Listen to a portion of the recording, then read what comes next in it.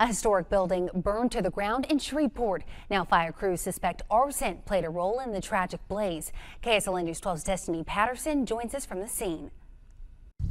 History resides on this quiet street in Allendale, but now char and rubble is all there is to show for it.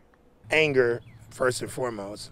The site, recognized by the National Register of Historic Places, was built by businessman and state politician C.C. Antoine.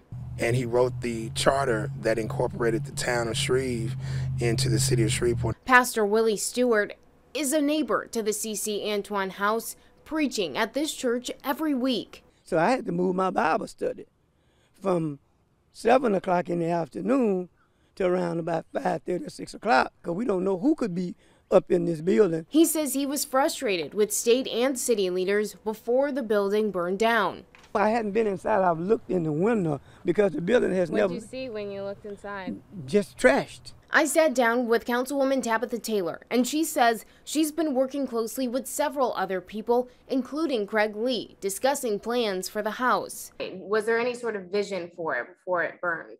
Yes, it was. Actually, I was in a talk with a local historian, Gary Joyner, on Monday. It was not in the best state, and so what we wanted to do is to recreate the home. She says the fire only motivates their plans to move forward. We don't have a choice. To not honor him is a disgrace. The house should have never gotten in this condition in the first place.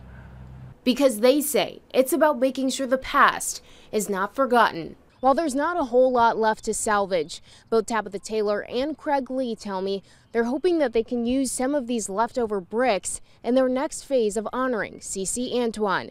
Destiny Patterson reporting, KSLA News 12.